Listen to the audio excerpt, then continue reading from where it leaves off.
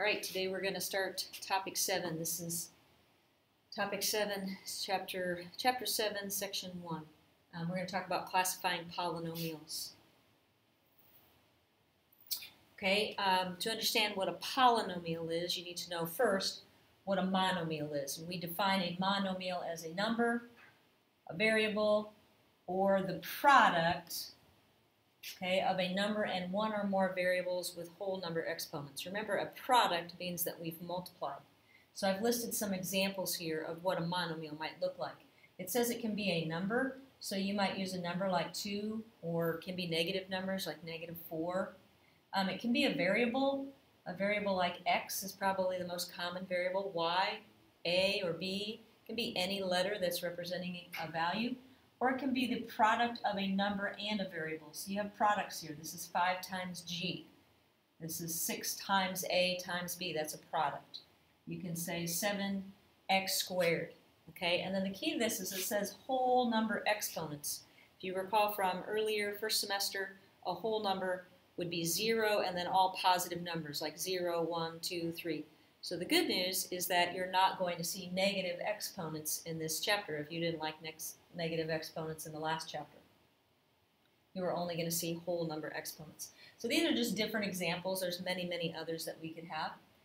One thing that you're going to be asked here is what's the degree of the monomial? And to find the degree, it's the sum of the exponents of the variables in the monomial.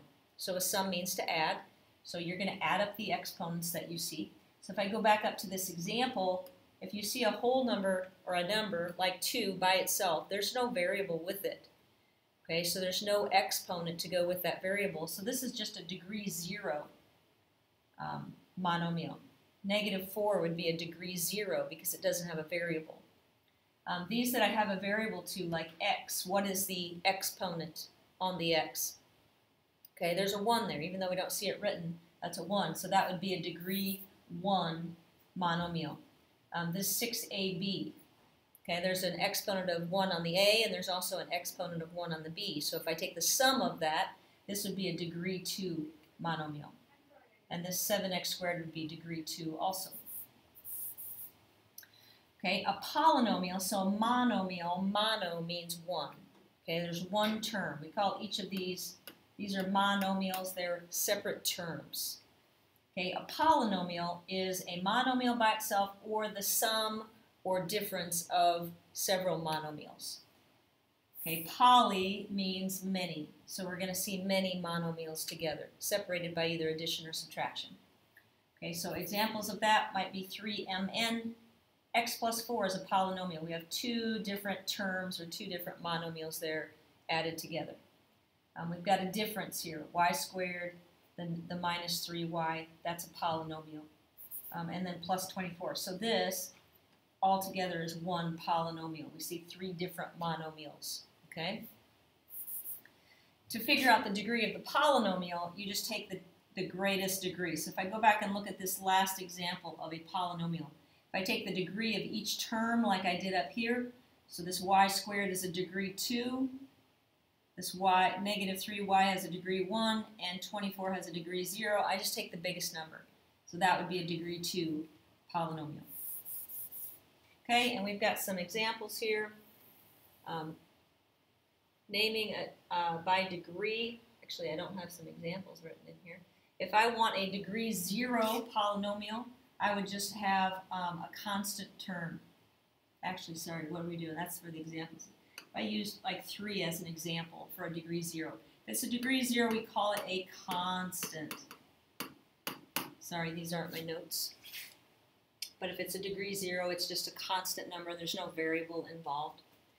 If it's a degree 1, we call it linear.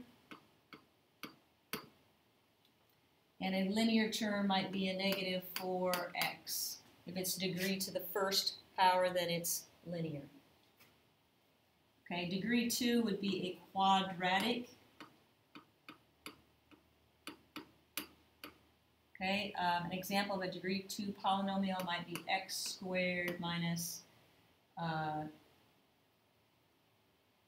let's just say x squared minus 2. Oh, let's do 2x plus 1. So when we're talking about the degree, okay, we're not talking about how many terms it has, we're just talking about the degree. This term has degree 2, this term has degree 1, this term has degree 0, so that's a degree 2 polynomial. We'd call it a quadratic. Degree 3 is called a cubic. Okay, maybe x to the third plus 1. That would be a cubic. That's a degree 3 polynomial. A degree 4, you can just write in there degree 4. Our textbook would just say degree 4, and anything above that, degree 5, degree 6. I've worked with some other Algebra 2 books that call this a quartic. If you want to remember that name for degree 4, you can.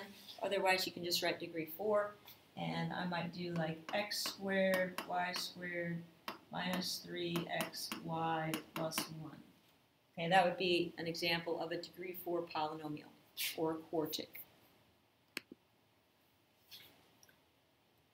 Okay, look at the next page. If I want to name polynomials by their number of terms, so one way to name a polynomial is by its degree, or classify it. Another way to classify a polynomial is based on how many terms it has.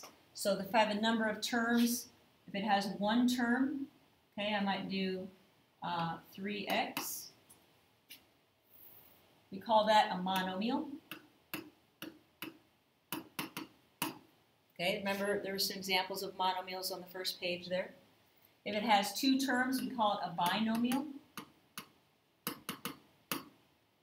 Maybe 7x squared plus 1.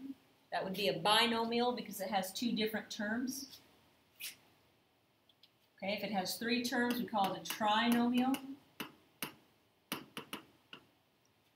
Okay, so maybe x squared minus 3x plus 2.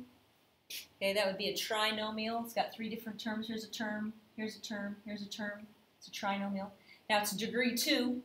Classify it by degree 2 on the previous page. That's a degree 2 trinomial. Degree 2 is called a quadratic, so we could say this is a quadratic, and we could also say it's a trinomial. Anything above that, we just say however many terms it has. So 4 terms, or 5 terms, or 6 terms, we just use the number. If it's 4 terms, it looks like, let's do x cubed plus 2x squared minus x plus 7. Okay, that would be a 4-term polynomial.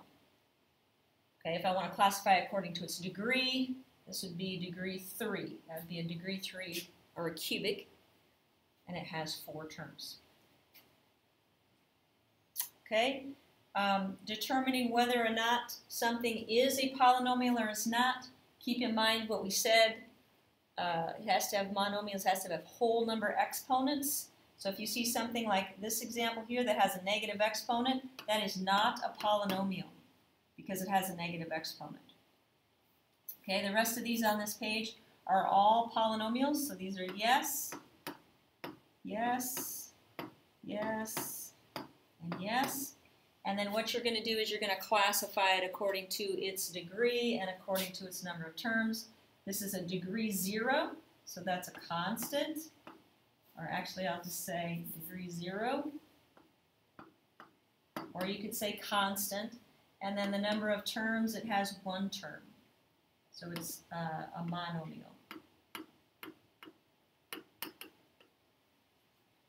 Okay, we said this was a polynomial, so if I classify it by its degree, okay, this first term has degree 2. This is degree 1, that's degree 0, so the largest number is 2, so that's a degree 2. Okay, we call that a quadratic. Okay, and then it has 1, 2, 3 terms, so we call that a trinomial. Okay, this was also a polynomial, so it's a degree, oh, no, I'm wrong about that. That's not a polynomial. This is a no, and the reason it's a no is because it's got a variable in the exponent spot. Can't have a variable in the exponent spot, so that's a no. This was a no because it had a negative exponent. This is a yes. Okay, if I go down here and classify it according to its degree, this would be a degree 4 term. This would be a degree 5 term. So this would be degree 5. And it only has 2 terms to it, so that's a binomial.